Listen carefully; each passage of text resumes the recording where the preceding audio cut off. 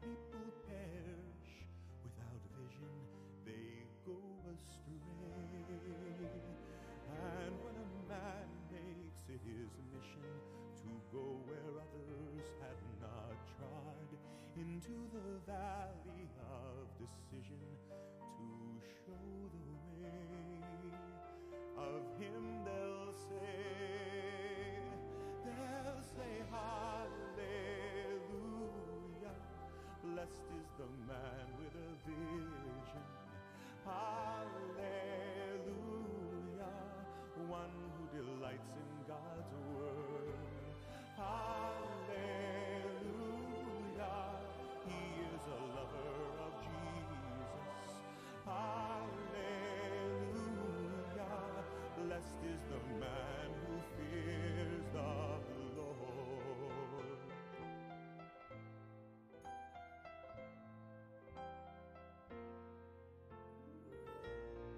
And in the midst of tribulation, he will stand steadfast and secure.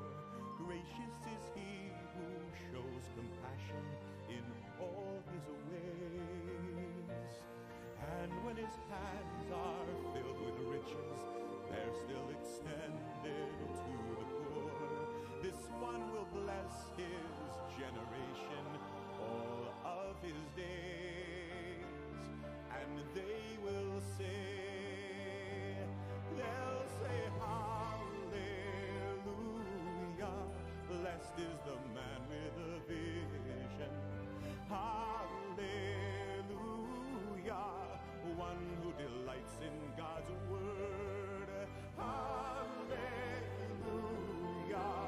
He is a lover of Jesus. Hallelujah. Blessed is the man who fears the Lord.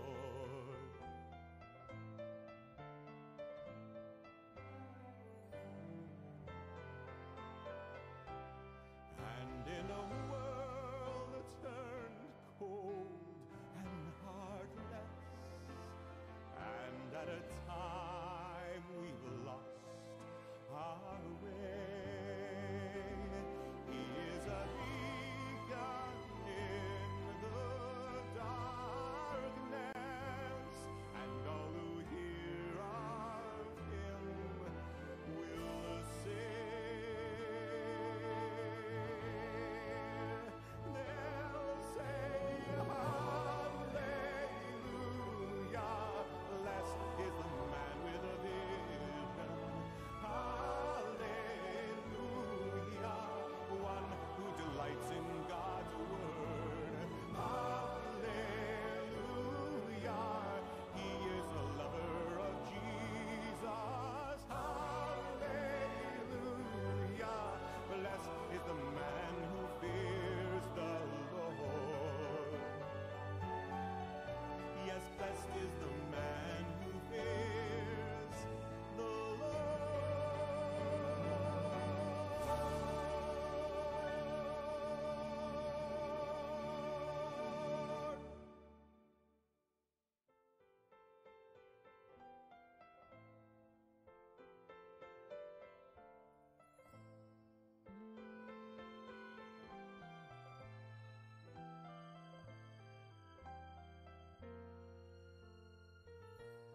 Now and for always it is written, penned by the loving hand of God. My people perish without vision, they go astray.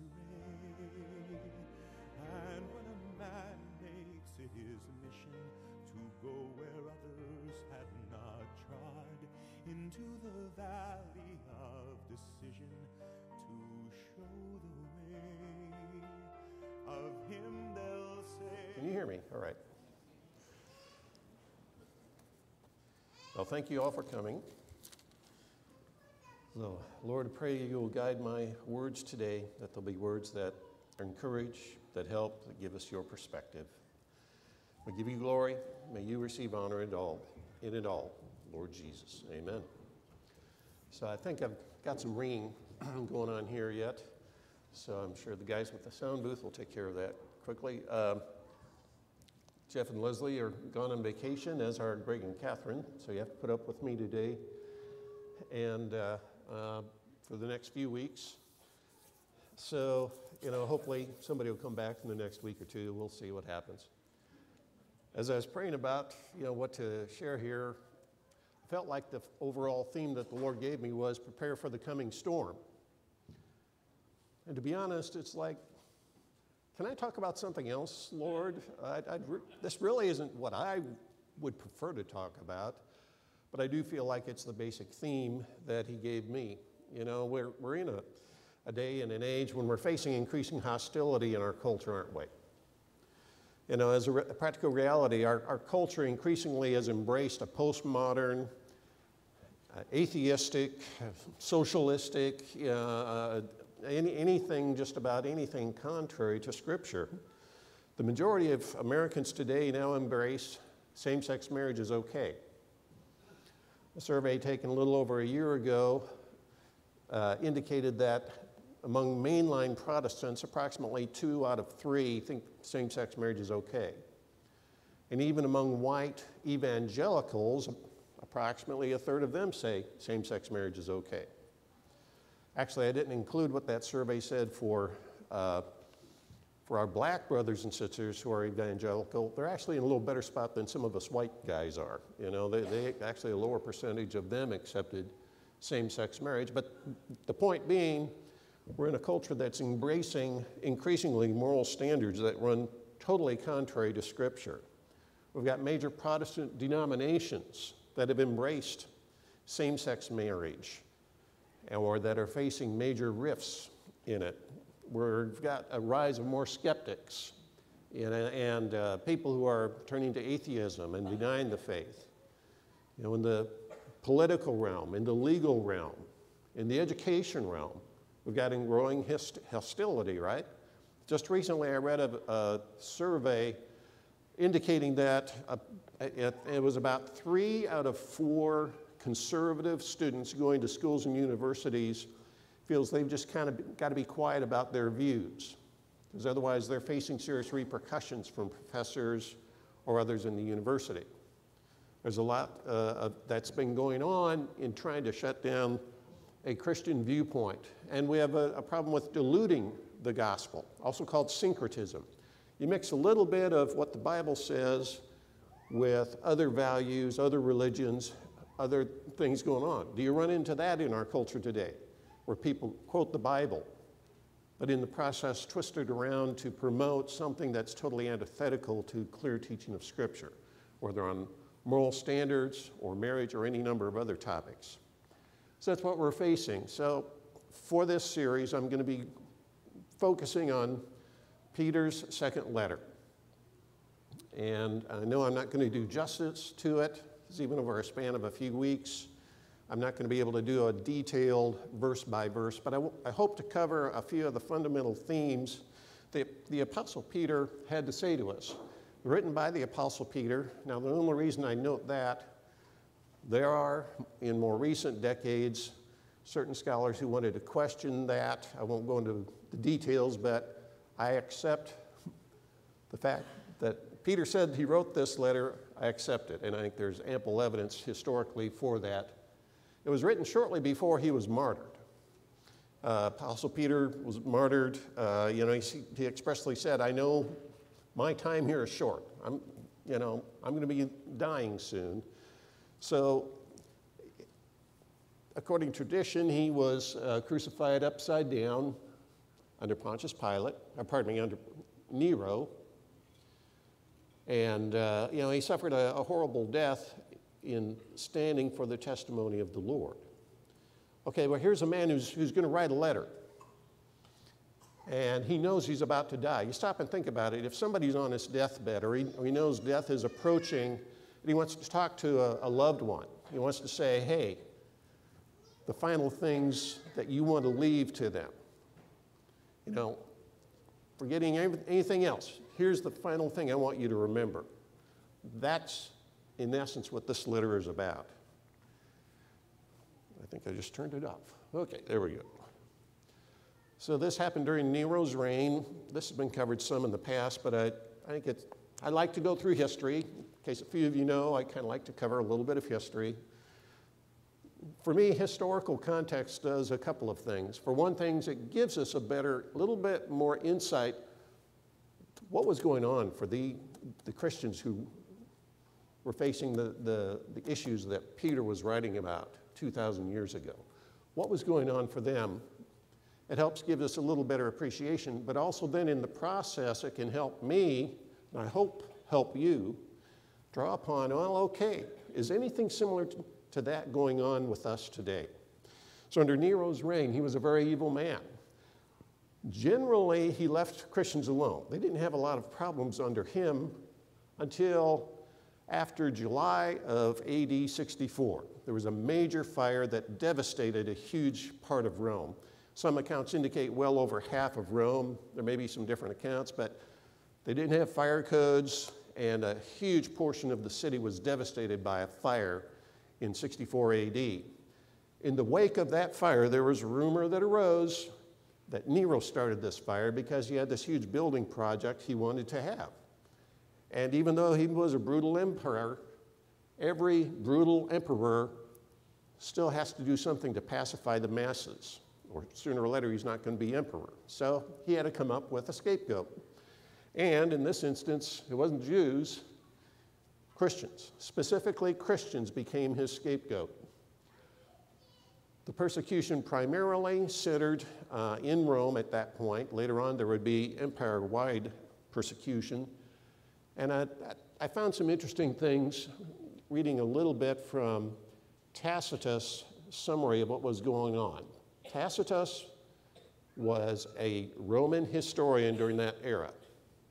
One thing that's interesting, he writes about Jesus Christ. He makes a reference to Jesus Christ, this man Christus who was crucified under Pontius Pilate, but still the myth goes on. Extra-biblical authors, including men such as Tacitus, pointed to the fact there was a man named Jesus Christ who was crucified under Pontius Pilate, and that his followers attested that he was still alive. Nobody, even an atheist, can credibly state there was no Jesus Christ, because we have evidence not just from the Bible, but from other historical records about his life and death. Well, Tacitus wrote during this time that Christians were hated for their abominations. Well, what were their abominations? Simply put, they were, they basically withdrew from pagan culture. They wouldn't participate in the idolatry and the lifestyles of that culture. That was an abominable practice. And when some of those Christians were placed under persecution, what happened is some of them sold out their fellow believers. They recanted their faith. They renounced. And, well, yeah, Brother Joe or Sister Sue, whatever their names, yeah, they're believers. So there was a scenario where believers turned on believers. Have you ever had a scenario when placed under pressure, you had a friend, a brother or sister in Christ who turned, who backtracked, who maybe you feel betrayed the faith? Has that happened in your life? What happened back then? And we have, it's interesting where Tacitus wrote that the Christians were convicted, not so much for arson. They really weren't found guilty of starting the fire in Rome. What they were convicted for was their hatred of mankind. Is there anything semi-similar to that happening today? If we stand up and espouse a biblical view on things, what's the label? Well, you're a racist, right? Or you're a homophobe, right? Or you're an Islamophobe, or you're a fill in the blank, right?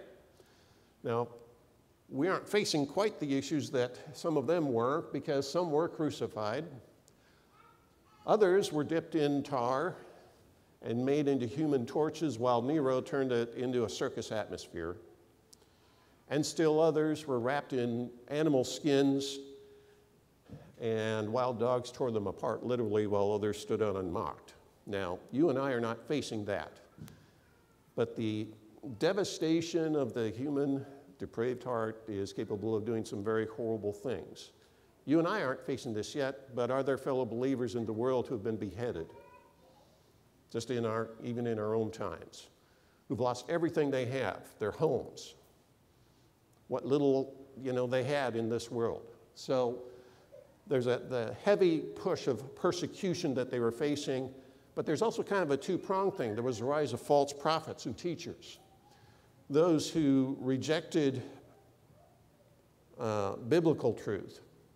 And believers were facing a rise of false teachers and prophets who were proclaiming a false gospel and who opposed and mocked the teachings of Peter and of other apostles.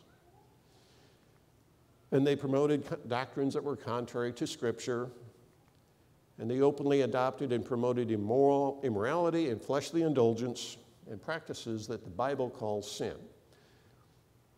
I think it was interesting that Pastor Greg last week talked about false prophets.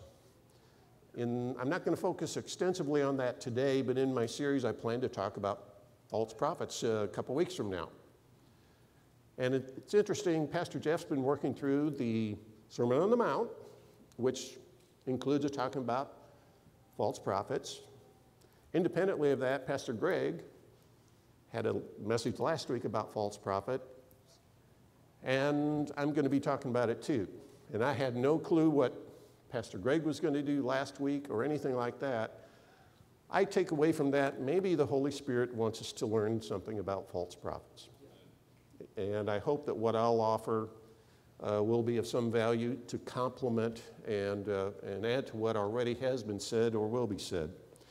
So I need to move on here. Again, this is essentially Peter's last will and testament.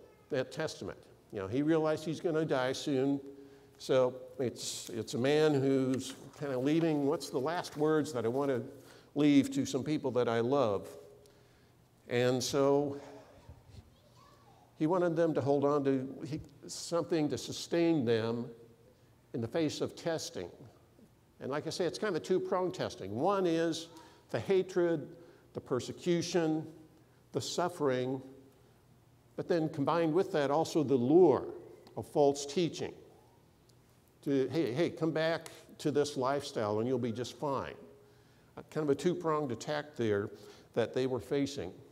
So with that, let's take a look at the opening comments by the Apostle Peter here in his letter. Simon Peter, a servant and apostle of Jesus Christ, to those who have obtained a faith of equal standing with ours by the righteousness of God our Savior, Jesus Christ. May grace and peace be multiplied to you in the knowledge of God and of Jesus Christ our Lord. His divine power has granted to us all things that pertain to life and godliness through the knowledge of him who called us to his own glory and excellence, by which he has granted to us his precious and very great promises, so that through them you may become partakers of the divine nature, having escaped from the corruption that is in the world because of sinful desire. I'll key in on a few of the points that he has to say here. One thing that he says to fellow believers who are facing persecution or about to face some very intense persecution and suffering, may God's grace and peace be multiplied to you. There's a point there, even when things seem to be falling apart, there is a point of refuge and peace in the midst of a storm, if we have a refuge in Jesus Christ. He doesn't say may you just barely get enough grace and peace. He says, may it be multiplied. God's grace doesn't necessarily mean it's going to be easy. Doesn't mean there's not going to be sacrifice. But there is a grace and a peace that can be poured out into our lives even as we walk through difficult times. His letter was written to fellow believers. He says he wrote to those who have obtained a faith of equal standing. So in that regard, Peter was writing as a man saying, I'm saved by the grace of God. I'm no better than you. God loved you just as every bit as much as he loved the Apostle Peter and everyone else. At the same time, he wrote with apostolic authority. He wasn't better than anybody else, but he was among those who had witnessed Jesus' life, his ministry, his death, his resurrection. And a key point on that, I'll touch on this a little bit next week, God willing. What do we do with the apostles? Can we trust the Bible? Because in trusting the Bible, we have to trust what the apostles wrote. Much of the New Testament was written by the apostles.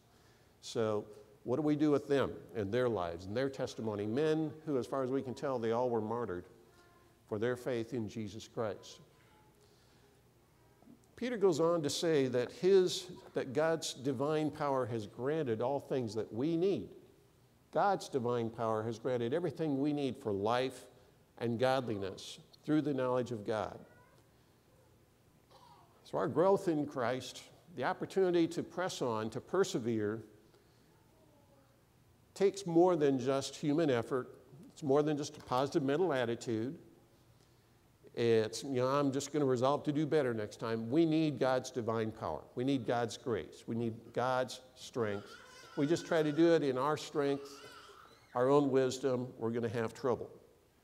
But he also talks that we can have this through the true knowledge of our Lord Jesus Christ. So what kind of knowledge is he talking about? The knowledge that Peter's talking about here is more than just a knowledge about God. It's more than an intellectual thing. Back when I was in college, there was a couple summers I was a counselor at a Bible camp. And a couple of guys periodically would do one of those campfire things, kind of a little interplay.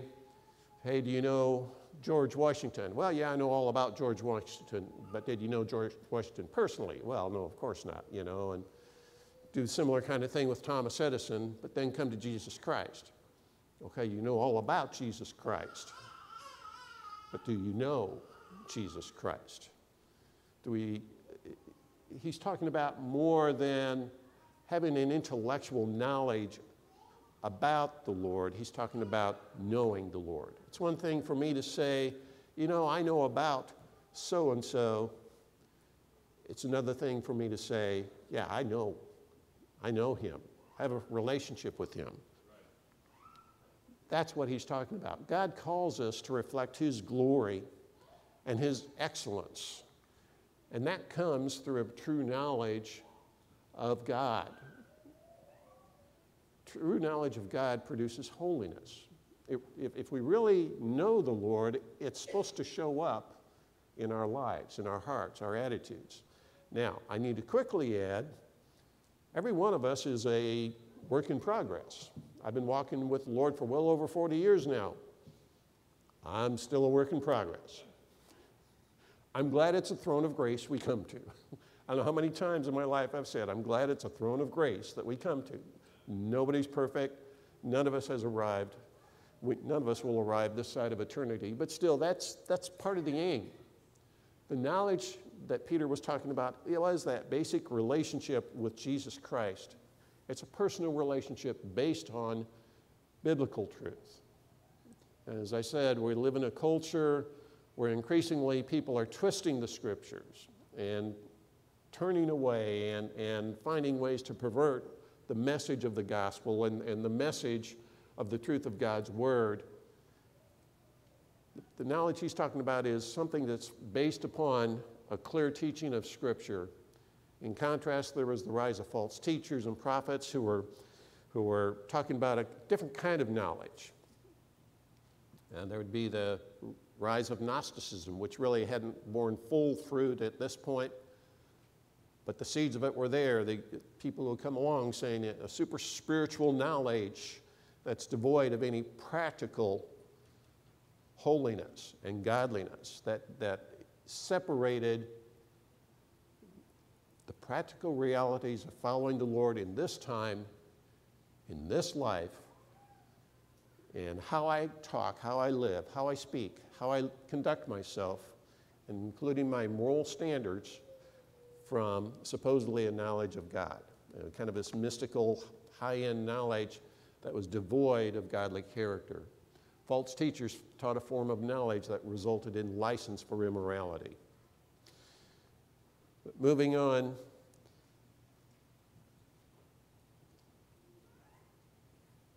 we're partakers of the divine nature. God granted us his precious and very great promises so that through them you may become partakers of the divine nature, having escaped the corruption of the world because of sinful desire. So he talks about the promises of God. I can remember as a young Christian, they see these books, the pocket book of Bible promises, and there's nothing necessarily wrong with those, of promises of encouragement and hope and strength and protection from God. A lot of times those books didn't have the promises about, all those who are going to be living a godly life are going to suffer persecution, or I guess it's a promise, we can hold on to it. Not the kind of promise I usually like to think about, but what's the purpose of the promises of Scripture? What's the ultimate overriding purpose? So the ultimate goal is for us to be partakers of the divine nature, the way Peter puts it. Now, by the divine nature, he's not talking about we become God. We remain created men and women redeemed by the grace of God in Christ Jesus. But what he's talking about is we reflect the character of God. We become made righteous by Jesus Christ, by his suffering and death. But the purpose then is that we grow to reflect godly character, to be God-like in terms of our conduct. The overriding goal of the Bible is for us to reflect the glory of God, to glorify God, to give him glory in how we live, how we conduct ourselves. It's not just so we can have personal convenience and pleasure. Although God is a very gracious God. He does give many good things to us in this life. The ultimate overriding goal that he's after is that we grow in godliness, in holiness, in a manner that gives him glory. So what is it to be a partaker of the divine nature? For starters, it's important for us to keep in mind that's the starting point, not just the end goal. And Paul writes how Jesus became sin for us so that we might become the righteousness of God in him. This isn't a matter of works, how I work hard enough and do things just right enough, then I become a partaker of the divine nature, or as the way Peter puts it, or I become righteous. I become righteous at the outset as a sinful man, turning to the Lord Jesus Christ, confessing my sin, acknowledging I'm a sinner, I need his forgiveness, I need his salvation, and asking him to be my Lord and Savior. That's the starting point. So that what Peter's talking about here in the divine nature is the starting point, not the end point. So at the same time, you're changed. We have a new nature within us. That divine nature enables us to escape the corruption that's in the world. Now, on the one hand, it helps us to well, it doesn't help us. It enables us to escape the eternal consequences of sin when we turn to the Lord Jesus Christ. But we're also challenged in this life to put off our sinful ways of thinking and talking and our attitudes. And as I say, that's a process. John wrote in his first letter, "Don't love the desires of the flesh, the desires of the eyes, and the pride of life." He goes on to say, those are the things that are going to pass away. Rather, we need to love the Lord, hold fast to him. The Greek in that part of 1 John, I'll just point out when he's saying, don't love the desires of the flesh and the desires of the boastful pride of life and so on. A couple of ways of giving a direction or a command. Say if you got a child, you say, now I don't want you to be noisy when we are at church today, or when we're at this meeting, or when we're getting together with relatives. It's not the child necessarily is being noisy now, just kind of a general directive. Don't do that. Then there's the directive of, child, you're being noisy, stop it. The tense that's used in the Greek in this part of John is actually the latter. You love the desires of the flesh. Stop it. You love the boastful pride of life. Stop it. It's more that sense, all of us. I think every person in this room, I'm no exception, we all have those areas where the desires of this world can draw, and the specifics may vary with each person depending on your personality and different issues, but we all have those areas where there's that struggle, that lure, and the challenge is to grow, to press on. So we're not called to live self-indulgent, sinful lives. The liberty that we have in Jesus Christ is a liberty that isn't to give us, it's not just to free us from the eternal consequences of sin, but to free us from the dominion of sin in our lives. We should not use God's grace as a cloak for license or the knowledge of God as a substitute for obedience. And again, this isn't how we get saved. This is rather the response to salvation. If we've been saved, if we've humbled ourselves and bent our knee to the Lord Jesus Christ. As we read on here in 2 Peter now, he says, "For this reason make every effort to supplement your faith with virtue, and virtue with knowledge, and knowledge with self-control, and self-control with steadfastness, and steadfastness with godliness, and godliness with brotherly affection, and brotherly affection with love." So, genuine faith should be reflected by godly character. I don't have time to go through all of the specific things that Peter lays out in that list, but suffice it to say, one of the things that he makes a point here is we need to learn to control our passions rather than let them control us. And there's that old man who's always battling. You know, Paul writes about how the old man was buried in baptism. So I heard one Bible teacher say once, maybe he was buried in baptism, but he sure did a good job of holding his breath. And, you know, because he's still got to do battle with that nature that keeps wanting to rear his head along the way. So godly character also corresponds to godly love for one another. Peter points out that godliness should result in brotherly affection, and that brotherly affection in godly love, which is the word agape, which many of you, I'm sure, are familiar, is often referred to as the ultimate of God's love. That love isn't a love that I'm going to love you because you love me. God loved you and me when we hated him, when we despised him, when we were in the filth and corruption of our lives. He sent his love upon us. That's the love of God that he challenges you and me to, as we live in a world that is increasingly hostile to biblical faith. As we live in a world that wants to lure us down the path of deception and immorality, what's the challenge? To grow in a godly way that we can actually reflect God's perspective of love, not to a world that deserves it, not to people who deserve it, but to people who need the redemption of God, who need his forgiveness. So godly character responds with godly love for others. We live in a culture, of course, that talks a lot about love. Songs, how many hundreds or thousands of songs are there out there about love? And I'm not saying they're all bad. That's fine. But what's the reality in our culture? The reality is when we live in a culture that abandons moral standards, the result is not really in love, but the exact opposite. What we have is increased selfishness, self-indulgence, hatred, strife. What's going on our culture today?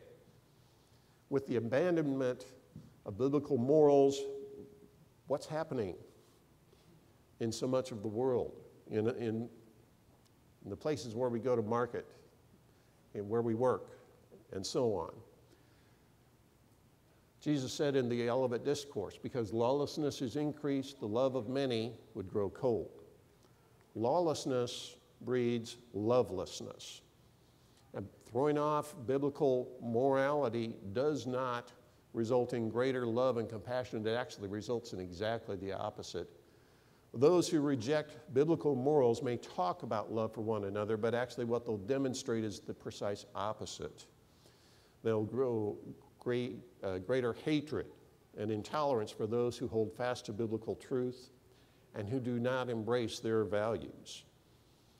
They will accuse the godly of hatred and abominable deeds, just as 2,000 years ago, as Tacitus recorded, the abominations of the early Christians who wouldn't participate in their pagan rituals and their hatred of mankind. They didn't really hate of mankind, but they may have hated the sin of mankind. So also that's what we face today. So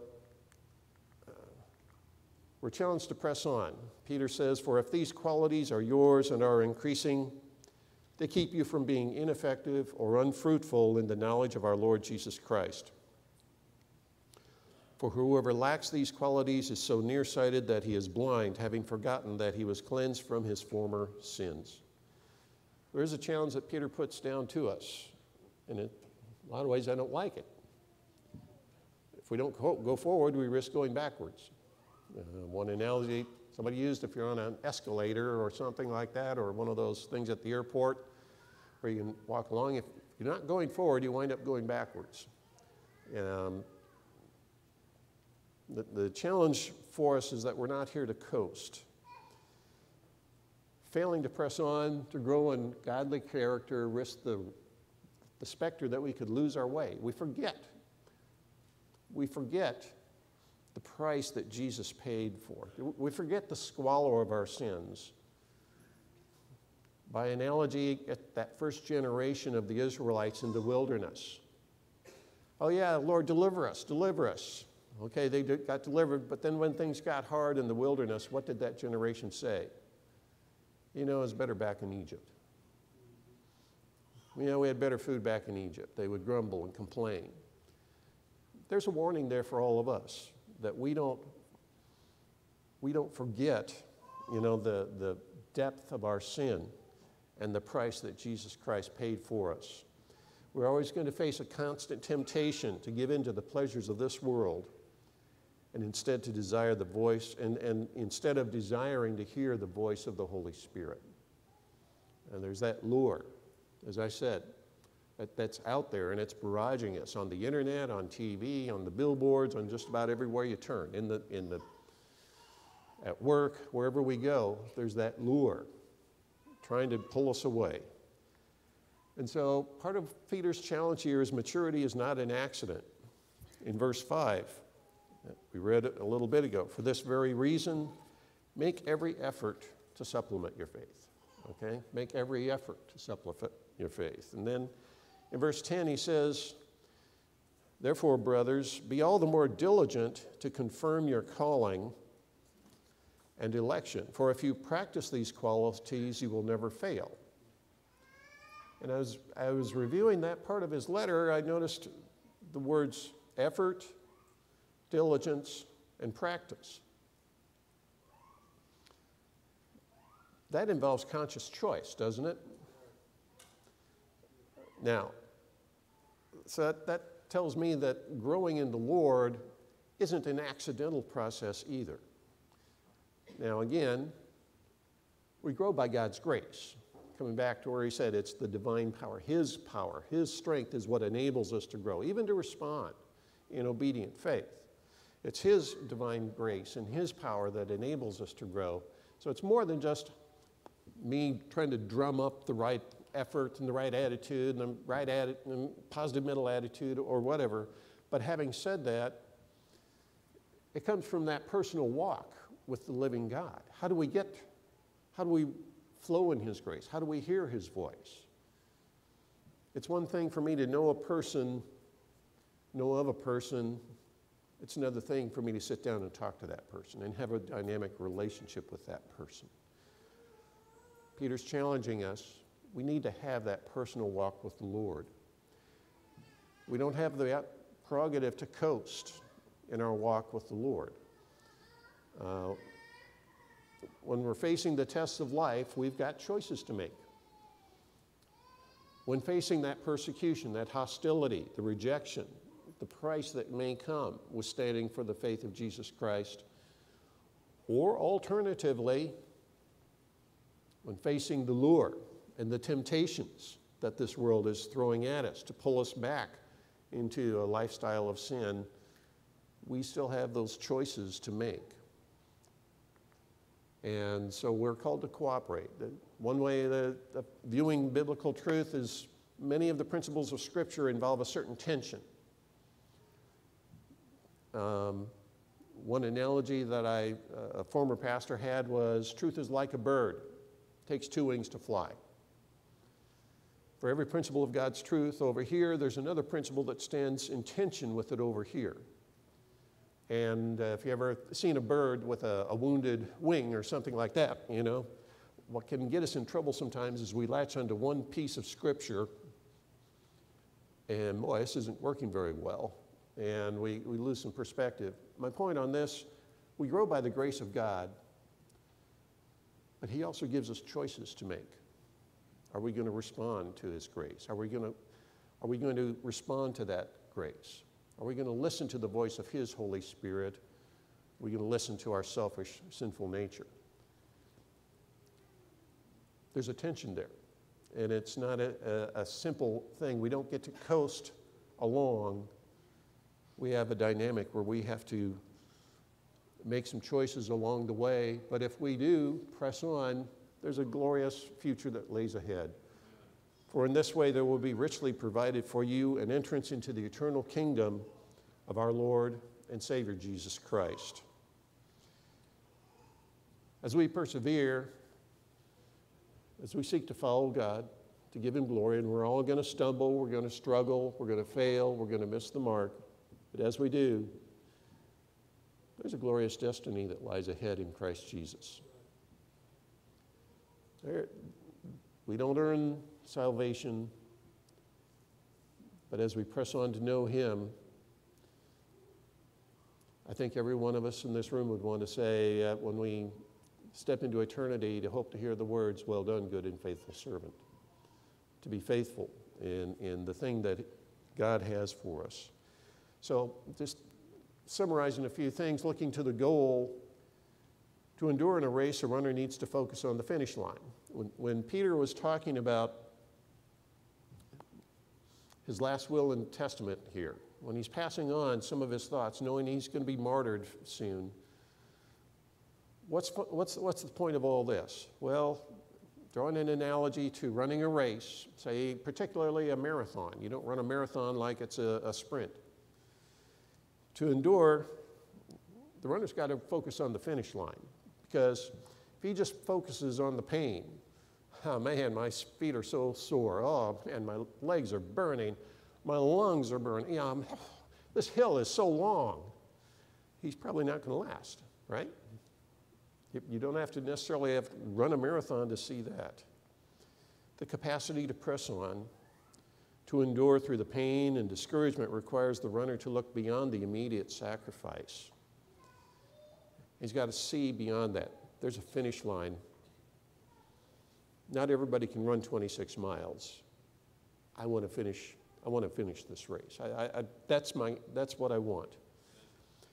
So what's the end goal of the Christian life? I think that's part of what Peter's talking about here. In the face of the persecution, in the face of the temptations.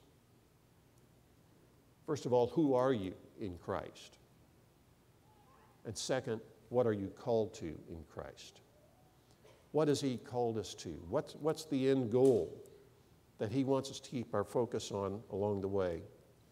A few applications. We're not alone. Others have faced worse.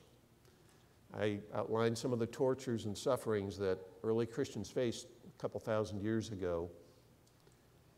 And frankly, some of our brothers and sisters are facing some horrible persecutions in other countries.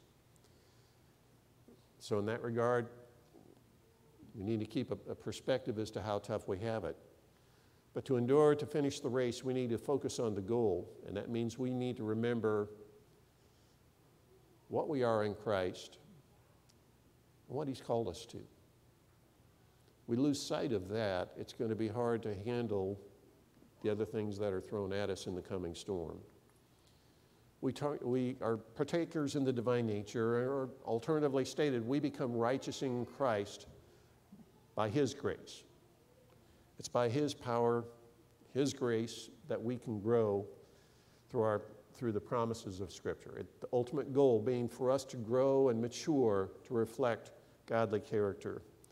The true knowledge of God is based on a relationship of love with Him that includes godly attitudes of character and moral standards.